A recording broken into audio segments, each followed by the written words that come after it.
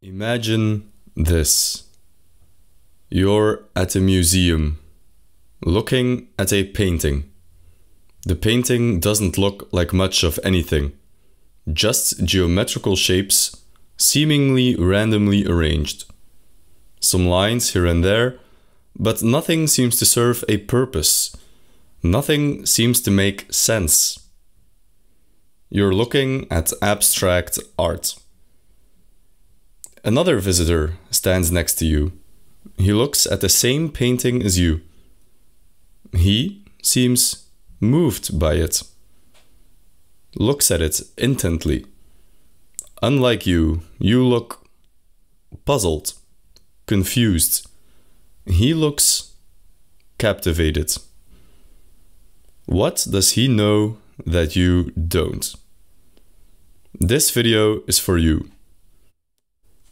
The main problem with modern art is that it doesn't really mean anything to most people. This video will give you some tools and theoretical background that will help you to find meaning in abstract painting. And who knows, maybe even to impress your friends. To keep it simple, in this video we'll compare just two paintings. One will be what we might call traditional art, and the other we might call a modern or abstract painting. This is Le Sermon des Horaces by French artist Jacques-Louis David. It was painted in 1784. And this is Composition 8 by Wassily Kandinsky. It was painted in 1923. Now, you might wonder, what is going on in the second painting? You can immediately see how the first painting gives up its secrets on first viewing. What you see is what you get. The question of, what am I looking at, is immediately and easily answered. This is not the case for the second painting. The second painting requires some thinking. Well then, if the job requires thinking, let's consult one of the greatest thinkers of all time, Arthur Schopenhauer. Schopenhauer has sometimes been called the artist's philosopher because of his lasting influence on the artistic world. And even though he died in 1860, well before abstract painting was a thing, his grand theory of aesthetics will prove a valuable guide in our quest for understanding. By the way, we have done a full video just on Schopenhauer's theory of art on this very channel. If this video leaves you hungry for more, we highly recommend you check it out. Link in the description. A quick recap. According to Schopenhauer, this world of ours is horrible. Human experience is all about suffering and not much else. Plants mercilessly fight each other for sunlight. Rabbits then eat the plants. And then wild dogs eat the rabbits. The wild dogs, in turn, are hunted down by vicious wolves. Human life is nasty, brutish, and short. We are creatures of desire, in Schopenhauer's words, creatures of will. Permanent, never-ending willing, wanting, desiring, needing. Luckily, art is there for us to offer some escape. When we enjoy art, what happens is we temporarily forget the suffering of the world and of ourselves. When we enjoy art, we are lifted for the moment above all willing, i.e. all wishes and cares. We become, as it were, freed from ourselves. The metaphysical reason for this is because when contemplating art, we are actually contemplating Platonic ideas.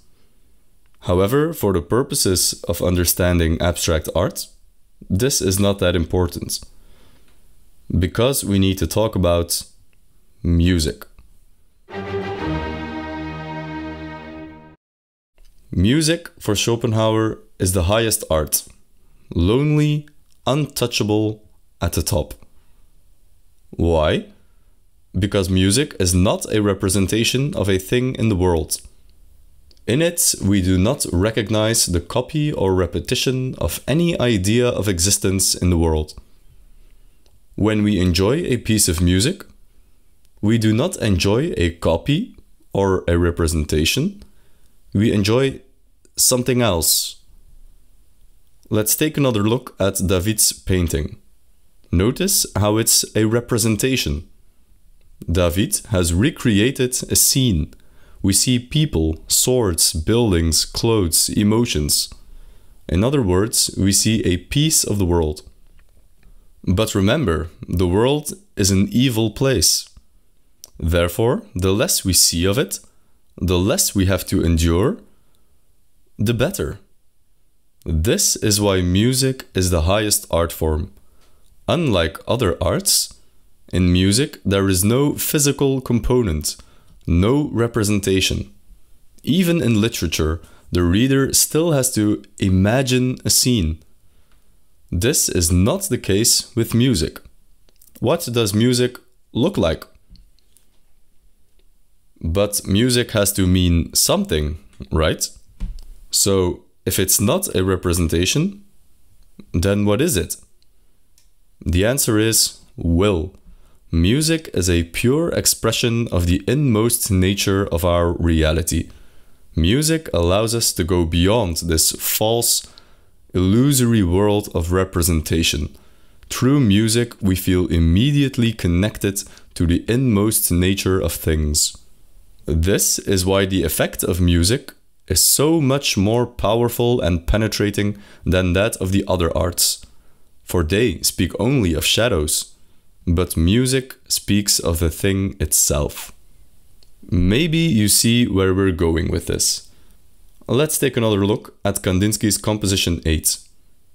Is this a representation? Maybe. But is it equally as representational as David's painting? Absolutely not.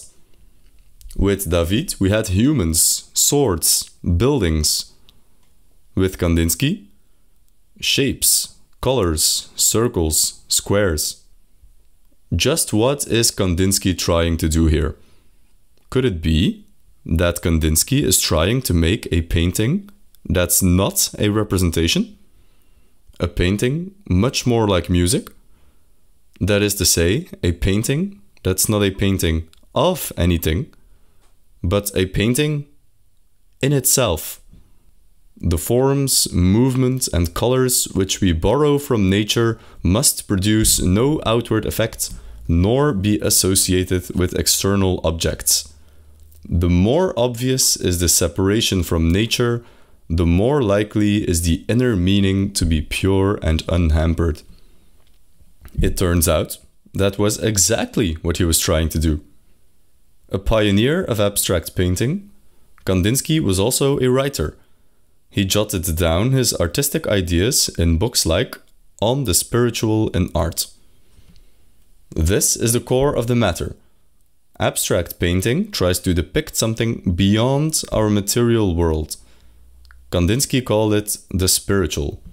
Schopenhauer would call it the will. No matter what you choose to call it, you are trying to leave behind the material world, trying to communicate a deep spiritual truth, that there is something beyond the material. Almost by definition, this project is doomed to fail. Paintings cannot be separated from the material realm. There is the canvas, there is the paint.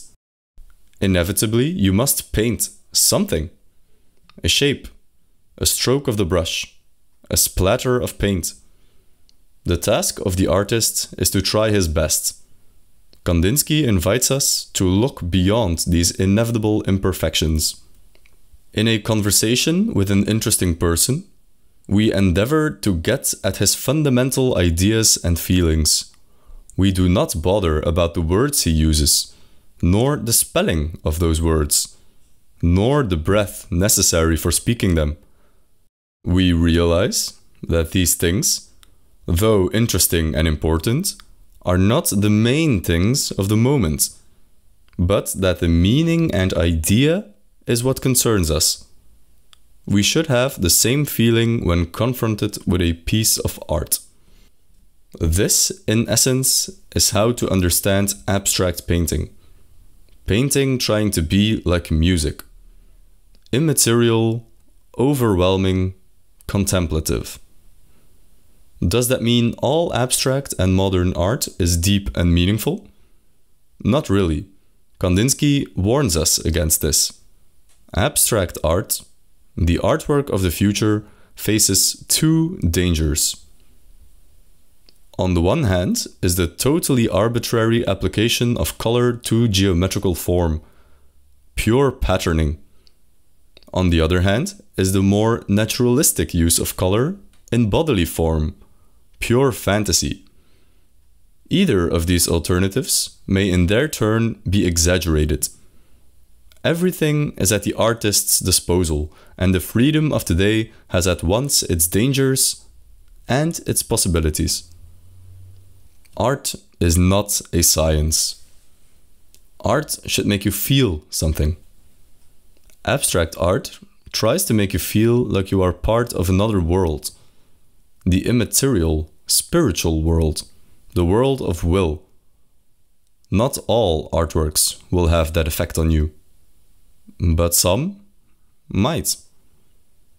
So, next time you're at the museum and you don't know how to interpret an artwork, just relax, try to remember this video, but don't think too hard and just try to feel.